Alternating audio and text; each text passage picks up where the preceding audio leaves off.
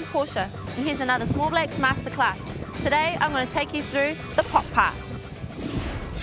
A pop pass is a great attacking skill that can be hard to defend against.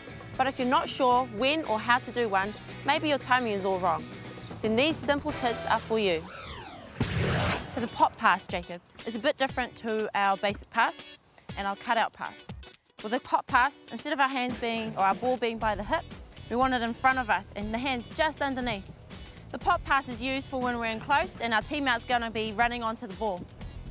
With a pop pass, you want it to float a bit, and so give them time to get onto it. How about we give it a crack?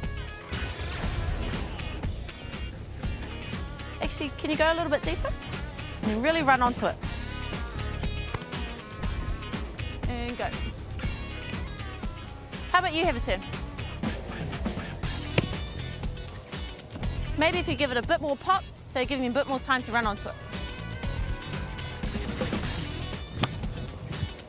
So yep. And now, nice. One more go of that. Yep. And yep. Now,